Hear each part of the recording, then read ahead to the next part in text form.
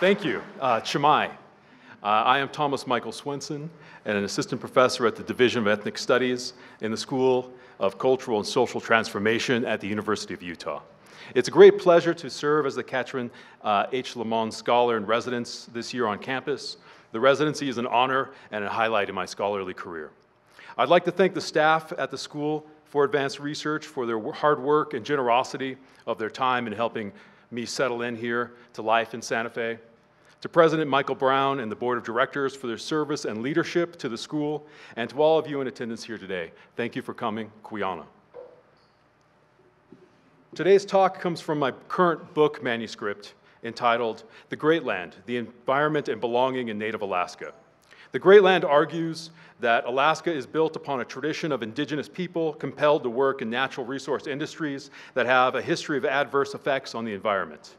Beginning in the 18th century, Russia compelled Alaska Natives to serve in extractive industries under dire conditions for both native culture and for ecosystems. Upon selling the region to the United States in 1867, neither nation recognized indigenous sovereignty. Instead, the U.S. naturalized natives into a piebald form of residency where their belonging to the United States was based upon their history of compulsory service. Native labor and the industrialization of natural resources combined to form Alaska as a political and economic entity. The book, The Great Land, The Environment and Belonging in Native Alaska, employs archival sources, writings, and performance studies to consider Native belonging to the nation. The talk today comes in three parts. The first will elaborate on the book's narrative of belonging and the environment.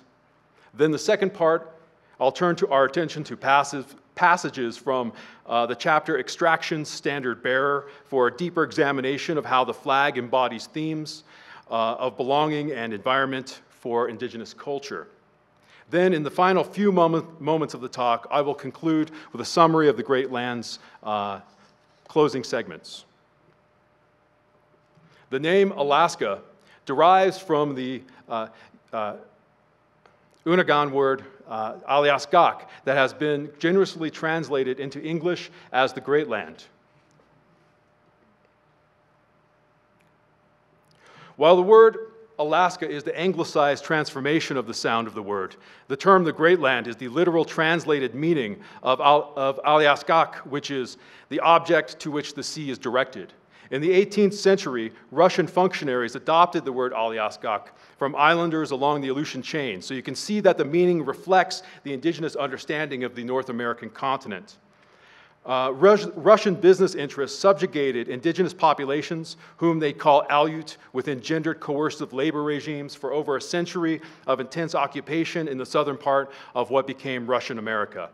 The initial period of colonization of Alaska, followed by the United States annexation in 1867, bound indigenous people to extractive markets that have endured for close to 300 years. The modern conception of Alaska grew from relationships between natural resources, the tradition of flexible native labor, and extractive economies through which natives lived lives without indigenous rights, bound to labor systems. In this book, the Great Land carries the history of Russian economy in accordance to the following U.S. expansion, because this industrialization existed before the nation purchased the territory and lent it the name Alaska.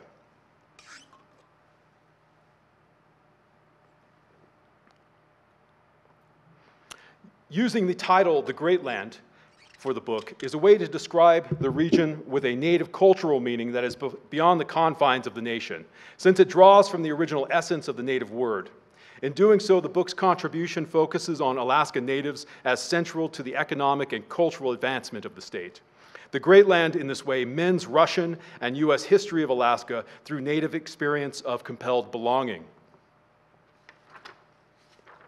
The chapters of The Great Land narrate an Alaska Native history, suturing Russian and U.S. occupation into one, beginning with an examination of the documentary film Our Aleut History, Alaska Natives in Progress, by fellow Aleutic Judy Ann Peterson, that I unearthed by accident when I was in graduate school. Made in the early 1980s for a college thesis project as part of a bachelor's degree at the University of California, Santa Cruz, the film on VHS tape ended up in an unmarked envelope at an archive at the University of California, Berkeley. Made before the widespread use of the internet, Peterson drew from modernist anthropological studies and conducted interviews with Alaska Natives to place them at the center of a Russian and US history. The film grapples with the nature of the compelled belonging that has left a legacy where material culture has been looted and cultural practices have been made forbidden. As the title suggests, Our Aleut History, Alaska Natives in Progress, is about merging the Russian past with the United States present. Aleut is a term applied to people living along the Aleutian chain, and the term Alaska Native is an umbrella phrase used by the United States to categorize up to 20 distinct language groups of people who live in the region. Between Our Aleut History and Alaska Natives in Progress lies the punctuation mark which serves as the native space of belonging within the development of Alaska. To further explore this notion of belonging, the manuscript looks at how moments after the Exxon Valdez oil spill, a company executive promised to, quote, "We will keep you whole," end quote, to the environment and to the cultures of southern Alaska. From the extinction of the sea cow to the collapse of the sea otter to the rise of the fishing industrial complex and the gold rush, is there a funding endowment or a government policy that could keep whole the harm done by cultures and to ecosystems in the last 3 centuries?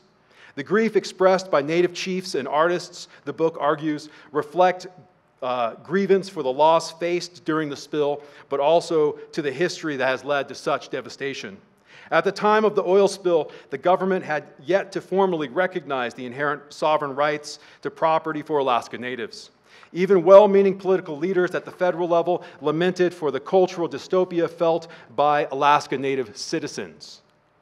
Only after the spill in the 1990s did the federal government recognize Alaska Native sovereignty, allowing all Native villages to organize as tribal entities. This proved the first time that the United States had tried to come to terms with Alaska Native sovereignty at all. The manuscript grows more interested in the notion of belonging and the nation through seeing how the United States incorporates Alaska Native history into the larger narrative of national progress. In 2012, President Obama and Russian President Vladimir Putin commemorated the 200th anniversary of a former Russian colony in California, now called Fort Ross California State Park, constructed on a Miwok village of Manatee. The park sits along the Sonoma coastline about 70 miles north of San Francisco. Has anyone ever been there before? Oh, isn't it beautiful? It's beautiful. I'm so glad to see this. Amid their 2012 meeting, Obama signified Fort Ross as an example of the long history between the two nations, yet the facts are that the colony closed before the United States had actually entered into California. Drawing on the theme of belonging, the book examines Alaska Native participation, how Alaska Native participation is emphasized in the performance of history at the park. Alaska Natives made up the majority of the residents with a rotating population of about 120 for more than 3 decades of the colony's tenure in California. The book then turns to examine the blessing of the fleet ceremony conducted during Cultural Celebration Day at Fort Ross in 2006 and 2013 by actual Russian Orthodox priests and individuals dressed to appear as Aleuts. The priests bless the costume players as they paddle their kayaks to the coastline. The performance reverses history by setting the priests at the shore and the native Alaskans arriving to meet them. For in the 18th and 19th century, indigenous people greeted Russians on their arrival to the shores of the Americas, right?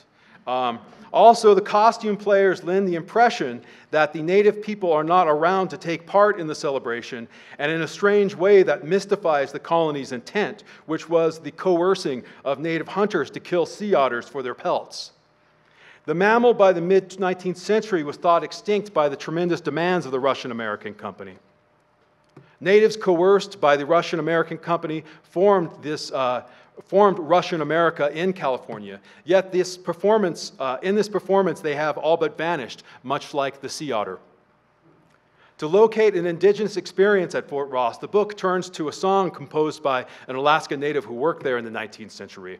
The lyrics express his feelings towards the compulsory nature of his time there, and that he felt like he would never return home to Alaska. The song locates how the United States and Russia have employed natives to build their presence in Alaska, of which I call first base, the basic building block of Alaska, first base, composed through indigenous labor and indigenous geographies. These spaces inhabited by Alaska Natives is what I want to speak more about today in the second part of the talk, where I will read a passage from the manuscript entitled Extraction's Standard Bearer. Excuse me.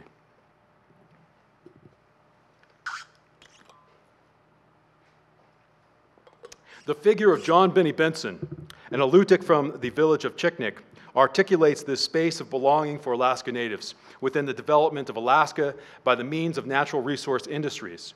Throughout the present-day state of Alaska, streets and institutions bear either the name or likeness of John Benny Benson, more so perhaps than any other person in the region's modern political history.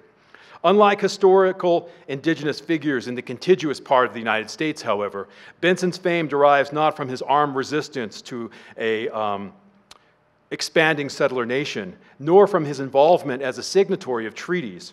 Rather, at the age of 13, an orphan, Benson designed the Alaska flag, a symbol of the meeting point between indigenous people and the United States through the environment.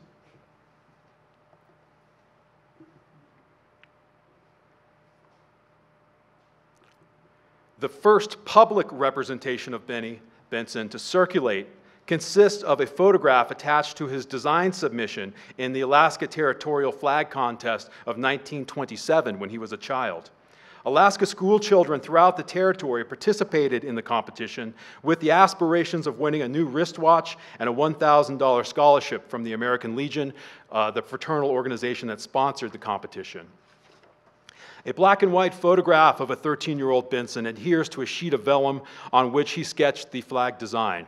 In fact, all submissions included photographs of the entrants, allowing Anglo judges to view images of young designers as they reviewed the 141 contest entries. Benson's photographic portrait presents a cheerful young Benny, seated with his hands clasped over one knee, smiling for the camera. Beneath the image reads a brief narrative in his handwriting that details the concept behind the design. The blue field is, quote, "The blue field is for the sky, for the Alaska sky, and the forget-me-not, an Alaskan flower," end quote. Bringing attention to the midnight sky and the region's flora, Benson further expands on the ideas behind the flag, writing, quote, "The North Star is for the future of the state, the most northerly in the Union," end quote. Please note that Benson's Alaska would not actually become a state in the Union for another 30 years. Nonetheless, his design insists Alaska's joining was imminent. Represented on the right side of the flag, the North Star, or the Polaris, referenced in the passage, is a universal datum used to navigate the world's oceans. In this way, the North Star relates to Uganda and Unanga and Alutiiq cultures renowned for their seamanship throughout the Pacific and Bering regions, since even before the arrival of the Russians. Benson's pattern, the North Star, assuming dominance as the principal gold emblem in the flag, evidences the young man's understanding that the territory was intended to become a state in the Union. For Benson, the incorporation of the Great Land fully into the United States is a destiny that's literally written in the stars. From reading Benson's description, one can see to the extent from which he drew upon his Alutiiq heritage for the design of the flag. For example, he writes, quote, "The dipper is for the Great Bear, symbolizing strength," end quote. And it's represented here by the 7 gold stars in the middle of the flag. The Western constellation, known as the Big Dipper, is an asterism of the 7 brightest stars of Ursa Major, also known in subarctic indigenous cultures as the Great Bear. Benson would, of course, spend his adult life living beside real Kodiak bears on Kodiak Island, across from the Shelikof Strait of his birth home. The Kodiak bear, or Tahkuka, translated as the Great Bear in the Alutiiq language, is the largest brown bear in North America and is a symbol of resources and culture, understood as intimately linked to Alutiiq people themselves. In the flag design, the universal meaning of the stellar formation as the Dipper, understood by non-natives and other Americans, combines with the indigenous meaning of the Great Bear. For the Westerners, the constellation embodied the extractive national project of the Alaska region, with the Dipper's scoop leveled downward as if burdened with a heavy load of fish or gold. Colonialism's grand shovel, removing resources to elsewhere in the world, right? It's a shovel. The visual double entendre of the Dipper and the Great Bear expressed Benson's aspirations for Alaska as a state in the making, with origins in the indigenous presence, but also with universal rights and inclusions for all Alaskans in the larger nation state. The flag, a meeting point for both a national and an indigenous future within the United States extractive project by shaping the state of Alaska in the Great Land. Benson, the orphan child, worked as metonymy for an orphan territory the nation was to adopt on its own, as its own. As an adjunct for the territory, his narrative becomes Alaska, Alaska's own narrative. Images of John Benny Benson as a child and an adult alongside his flag circulated in newspapers as the territory moved towards statehood in 1959 and continued well after his passing in 1972. The photographs are helpful in understanding how Alaska Natives, as citizens of the polity, transgressed hardline visions of settler indigenous nationalisms with their participation in the construction of the state. The double meaning of the constellation as the Dipper and the Great Bear conveys how, on one hand, Alaska's indigenous peoples are voting citizens, but on the other, they are sovereign entities whose indigenous cultures precede the durable national project. Yet throughout this time period, the state and the federal governments continued to deny Native sovereignty. This narrative of national inclusion possessed such strength that some historians have even placed the burden of colonialism on Alaska Natives themselves. One such historian correlates the presumed Native willingness with what he perceived as the Native inability to value indigenous sovereignty. The historian writes, quote, "Unlike other colonial areas, Alaska was not inhabited by a large Native population, militantly conscious of its cultural heritage and capable of developing a movement for freedom from colonialism," end quote. In this suspect view, the inevitability of Americanization becomes the result of indigenous peoples not preferring their own systems of government to that of United States democracy. Through the ward guardian trope that's so apparent in this observation, the writer casts Alaska's people as innocents who are incapable of active political responses to annexation. Contrary to this view, Alaska Native political activism is laced throughout the historical record of Alaska. Alaska Natives have worked as individuals through collective action to be recognized as sovereign people and as members of the state. For instance, the establishment of the Alaska Native Brotherhood, founded in 1912, and the Alaska Native Sisterhood in 1915, marked an indigenous determination to be involved with a government unwilling to acknowledge Native sovereignty.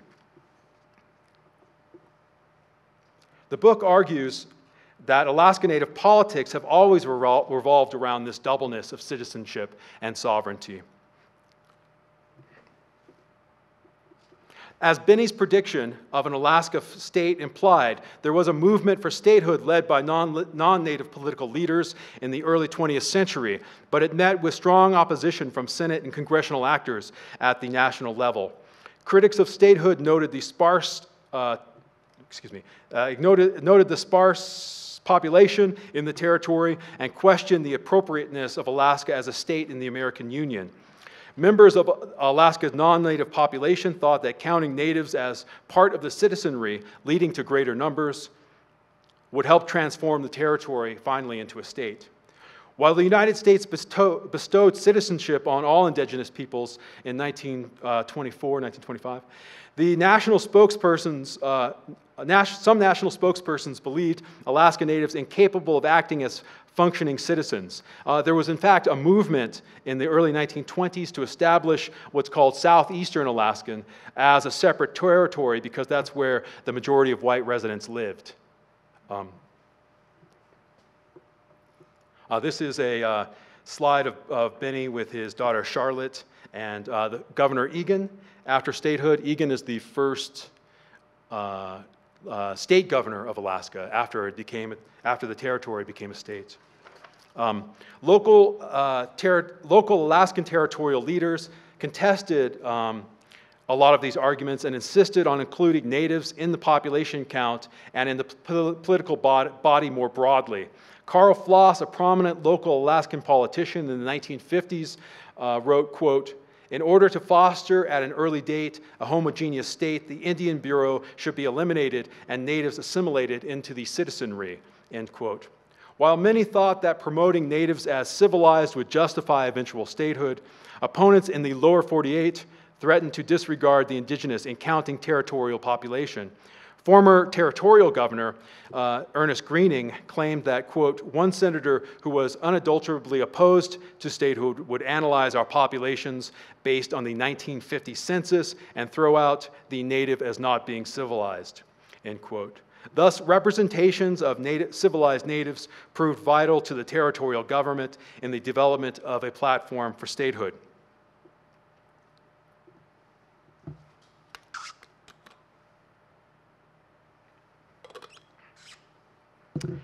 Alaska Native people in the mid-20th century, like Benson, are frequently pictured as welcoming an asymmetrical political system, trading their homelands for the benefit of American citizenship.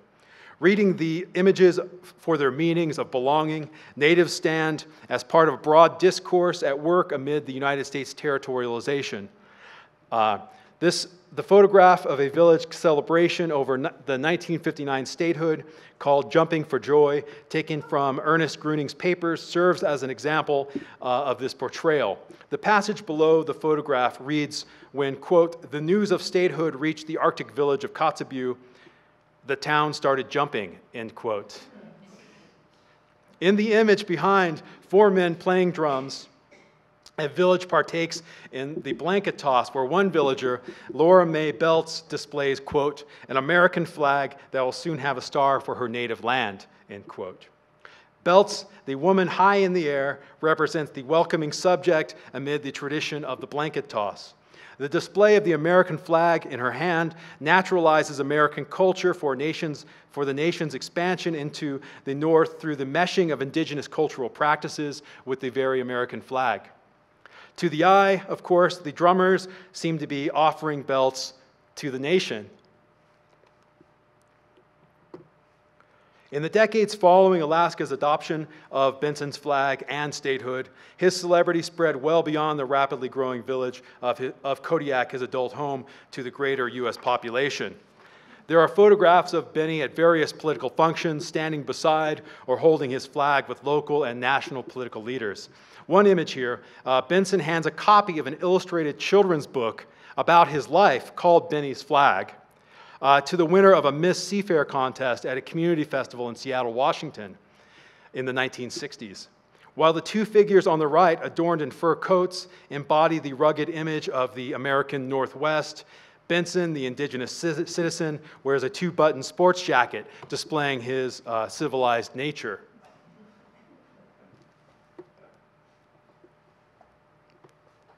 Another image of Benson and the flag articulates Alaska Natives' position in the racial culture and gender hierarchy of the United States. This photograph weighs the status of Alaska Native citizenry in contrast to a woman of color working as a nurse in Seattle. Written by Yul Chafin for a book about Kodiak, the passage accompanying the photograph reads, quote, "Kodiak would like to claim one of her citizens as her very own, but Benny Benson really belongs to all of Alaska," end quote. The picture displays a mature Benson presenting, quote, "one of his autographed flags to a pretty Seattle nurse," end quote. Benson in the composition dons the sports jacket seen in the previous image and a trimmed mustache, smiles for the camera while holding one side of a creased Alaska state flag with his signature on it. The nurse on the other side of the flag is also smiling for the camera. Both are presented as domestic subjects where Benny enjoys the fruit of Alaska's Americanization. Asserting the claim of the civilized Alaska native, the corresponding passage notes that when Benny designed the flag, he, quote, predicted that Alaska would become a state, end quote. This photograph links the indigenous subjects of the United States expansion into the North in contrast to a non-white woman, placing the proud indigenous citizen who predicted Alaska's rise to statehood is situated by race and gender above the nurse, reminiscent of how industry actively fulfilled a national need for healthcare workers through the Immigration and Nationality Act of 1965, or the Hart-Keller Act. This passage allowed many women from the Philippines to be trained as nurses to work stateside. So both of these variegatedly civilized subjects, the nurse, Benson and the unnamed nurse, reflect the gendered imaginations of empire as well as the coercive culture of the ward-guardian relationship. She is in the gendered role of the caregiver, while Benson conversely embodies the masculine spaces of the frozen North. Putting forth the preconception of Alaska as a gendered masculine space, the Arctic people as subordinate but superior to other non-whites and capable of achieving a higher level of civilization, and perhaps even as fleeting honorary whites who are entitled to be served by other non-white subjects. These imaginings carry over to the image of Benson and the unnamed nurse by championing United States notions of patriarchy intrinsic to the proposition that Alaska became a state because the indigenous population, unlike those in other national colonies, was characteristically assimilable to a gendered nationalism. Benson, the named subject in the photo, while the nurse, unknown, holds the other side of the flag without a story or without a name. By giving the flag to her, he is in fact imparting a bit of civilization. While Alaska Natives are presented in contrast to other people of color, Benny is also presented at odds with the hurtful portrayals of tribal people in the contiguous part of the nation. He is pictured as welcoming expansion, not fighting it. In this way, Benson and the nurse convey the success of United States projects well beyond its contiguous borders, a softer relationship between the United States and indigenous peoples elsewhere, a promise that Alaska would be a part of the nation without the heartening battles of manifest destinies pushed to the Pacific Ocean. In 1927, shortly after Benson's design won the contest, Tlinkit's civil rights leader, lawyer, and newspaper publisher, William Paul, the sole Alaska Native in the territorial legislature, proposed the law designating Benny's flag as the official flag. Paul's description of the flag became the inspiration for the song Alaska's Flag, written in the 1950s by non-native Mary Drake. The significant aspect of Alaska's flag is that the lyrics, I did it. Oh, there we go. Sorry about that. Paul's action to the lyrics do not mention John Benny Benson in any way. I don't expect you to read this, and I will not read it for you, but the lyrics do not mention Benny at all. Paul's action to recognize the flag positions indigeneity in Alaska as non-oppositional to a formalized Alaskan state government. Yet the lyrics of the song deny the compelled Native participation in its activities. Decades later, in 1987, Carol Beavis Davis, a non-Indigenous musician, proposed a second verse to the song in an attempt to recognize Benson and Native culture's role in the formation of the state. The verse, submitted to the state legislature every year from 1987 to 2011, reads as follows. A native lad chose our dipper's stars. For Alaska's flag, there'll be no bars. Among our cultures, be it known, Through years, our natives' past has grown. To share our treasures hand in hand, to keep Alaska our great land. We love the northern midnight sky, our mountains, lakes, and streams nearby. Our great North Star, with its steady light, will guide our cultures clear and bright. With nature's flag, to Alaskans dear, the simple flag of the last frontier. While Davis's verse seeks to include John Benny Benson and the region's indigenous people more broadly, in doing so, the piece overlooks the colonial aspect of the state when she refers to Alaska as the last frontier. This is because for the indigenous culture she seeks to recognize, Alaska proves less a frontier than it does an actual homeland. The concept of Alaska as the last frontier, however, served to reopen a sense of economic opportunity foreclosed at the end of the 19th century California gold rush, when Alaska was found to be in possession of such valuable natural resources. The second verse also doesn't note Benson or Paul's role in making the flag an official symbol of Alaska by name, as it does at least acknowledge Native culture. Regretfully, the legislature, however, has repeatedly denied adding the verse to the official record. In response, Alaska Native State Senator Albert Kukish testified to the Senate that historically any and all legislation mentioning the word Native has never been passed into law. He pointed this out as he was speaking to his fellow lawmakers about adding the second verse. Quote, he says, "If you adopt something like this, it doesn't give Alaska Natives any kind of advantage in the state. It doesn't make us sovereign. It doesn't give us a heads up or a leg up in business abilities in the state. It doesn't make us any stronger. But it does help lift our face just a little bit. And the culture, in our culture, people tell us, when you do good things, you lift the face of your people," end quote. Kukesh's statements emphasize the importance of recognizing Alaska Native culture and thereby openly discussing the doubleness they face in formal state politics as citizens, indigenous citizens that developed Alaska, but also as belonging to cultures sovereign and distinct from the United States. Native investment in Alaska, however, does not disqualify their sovereignty, even though the law, until recently, denied their assertions of Native self-determination. For after Alaska adopted the flag, Alaska Natives as citizens helped pass an Anti-Discrimination Act in 1945. But a decade later, the Teton case in 1955 at the Supreme Court denied Alaska Native rights to their resources under the law because the court said that the Congress had failed to recognize that such rights existed. This photograph is of a Tlingit civil rights activist, Elizabeth Peratrovich, and her husband, Roy, at the signing of the Anti-Discrimination Act by Governor Greening in 1945. The Teton case involved a village filing a Fifth Amendment taking against the United States involving timber in the Tongass National Forest.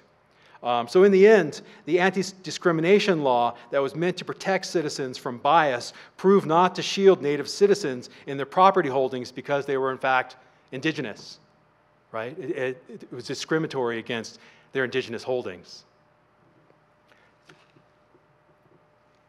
After balancing civil rights with indigenous rights, the Great Land manuscript further explores indigenous property rights and belonging through a series of letters written in the 1970s by Inupiat Fred Big Jim to Howard Rock, an Inupiat artist and the editor of the native newspaper, the Tundra Times.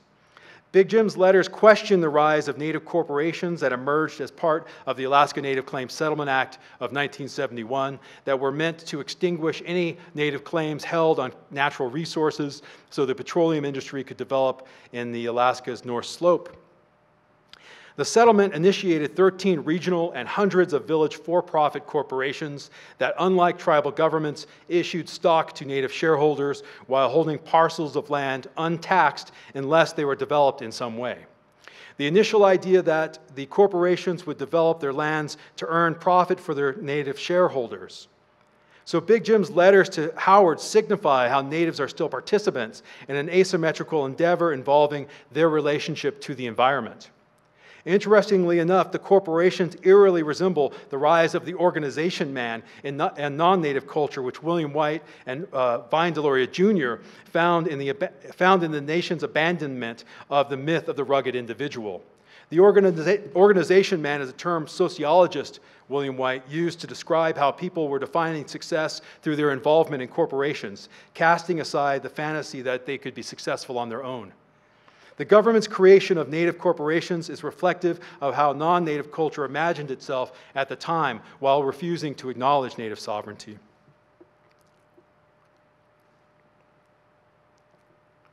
This is the map of the 12 regional corporations, and the 13th regional corporation is in Seattle, oddly enough. We can talk about that later if you'd like. In closing this talk, the book's epilogue, The Land of Grace, follows the 2006 Alaska Native Village rejection of Venezuelan President Hugo Chavez's offer of free heating oil on the basis that he, while quoting Noam Chomsky, described President George W. Bush as the devil while speaking at a United Nations summit.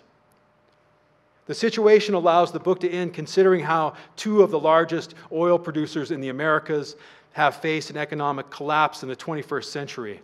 In that, I ask, what will mark Native belonging in the decline of the state's petroleum industry? Oh, I did it again. Thank you very much. Kuyana. Thank you.